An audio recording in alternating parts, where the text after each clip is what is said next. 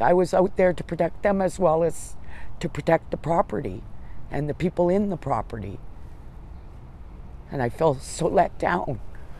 On August 19th, Kim, a security guard who works in the Beltline, says she was doing her morning rounds checking the alleys for any issues.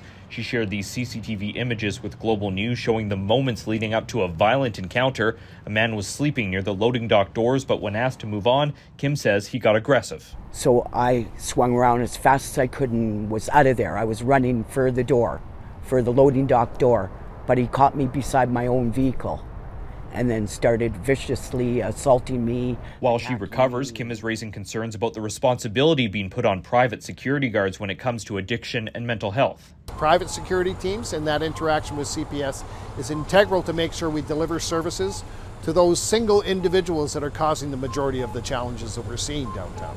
Calgary police say units like the Community Engagement Response Teams, or CERT, do work closely with private security teams, but when asked if more of the responsibility should be on the trained officers, Sergeant Christian Thorpe says he's not sure how more officers would help those working in private security. I think they're more than capable of looking after the people. I mean, that's nothing new going back to loss prevention. Most of our big retail chains use loss prevention officers that are involved up to and included in the apprehension of suspects. Right to the hospital. In the meantime, Kim says she hopes officers are still working to find the suspect that caused her injuries as she navigates her long road to recovery. I wake up very anxious, crying all the time because I'm so scared. Kim has not yet returned to work, and the security company has not replied to our request for comment.